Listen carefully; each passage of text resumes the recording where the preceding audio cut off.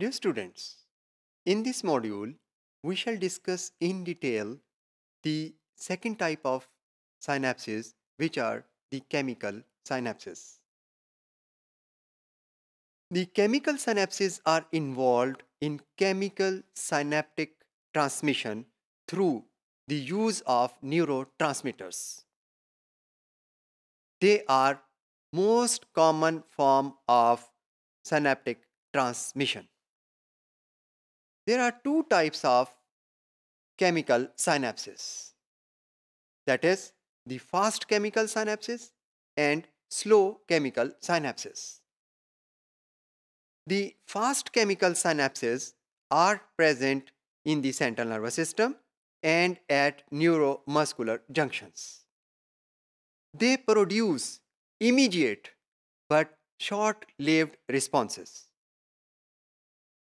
Dear students, although they are named as fast, but they are not faster than the electrical synapses. Electrical synapses की जो speed है chemical synapses की speed उसके साथ मुकाबला नहीं कर सकती, लेकिन ये जो हमने स्लो और फास्ट की टर्म्स यूज की हैं ये केमिकल synapses के आपस के कंपैरिजन है. तो केमिकल synapses में हम इस वक्त फास्ट केमिकल synapses को डिस्कस कर रहे हैं. The neurotransmitters which are involved in fast chemical synapses are typically small molecules. For example, acetylcholine. They are stored in small, clear synaptic vesicles in the axon terminals. Action potentials in the presynaptic neuron cause the release of neurotransmitter molecules at the axon terminals. This release occurs by exocytosis. The release occurs in the region which is called synaptic cleft through specialized sites on the membrane.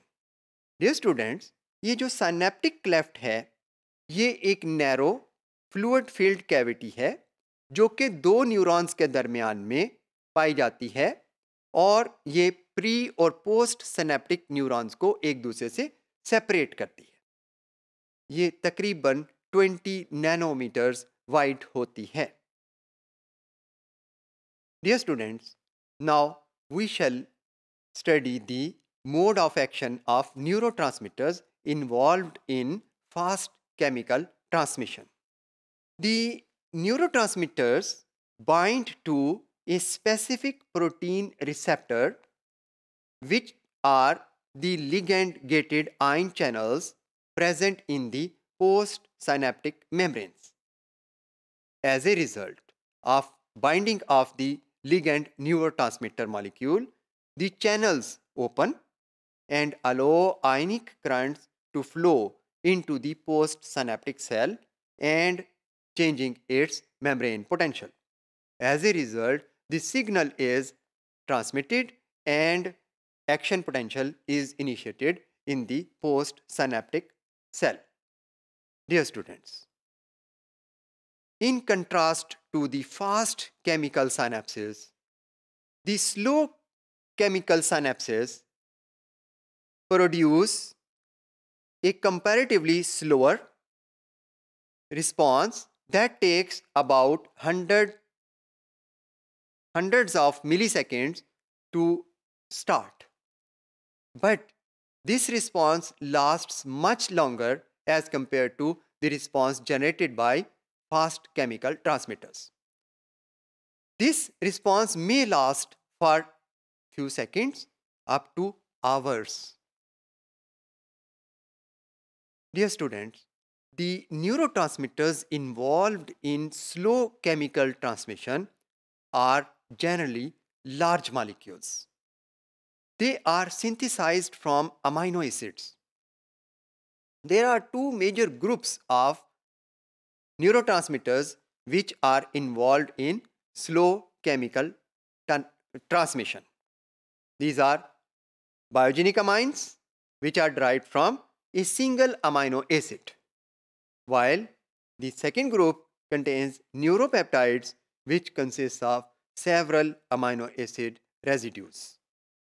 Dear students, the neurotransmitters involved in slow chemical synapses are packed in vesicles which are larger in size than those which were involved in fast chemical synapses. These neurotransmitters are synthesized in the cell body and are transported to the nerve terminals. They are released from the sites which are located far away from the sites of release of fast neurotransmitters. These sites of release of slow neurotransmitters lack morphological specializations, यानी ये शक्ल से पहचाने नहीं जाएंगे कि ये वो जगह है जहाँ से एक स्लो न्यूरोट्रांसमीटर रिलीज किया जाएगा. Dear students, now we shall discuss the mechanism of action of neurotransmitters involved in slow chemical transmission. The slow response transmitters do not act through ligand-gated channels, but they act through G protein linked receptors. A neurotransmitter binds to its receptor, forming a neurotransmitter receptor complex that activates a G protein. The G protein in response activates a signal transduction pathway that involves a second messenger. For example, CAMP, cyclic AMP, is the second messenger. In response, the second messenger elicits a cellular response that modifies the functions of channels and many intracellular processes. Dear students, there are some neurotransmitters which are involved in both types of transmission, that is fast as well as slow. So that a single neurotransmitter can act on both the ligand-gated ion channels and G protein coupled receptors.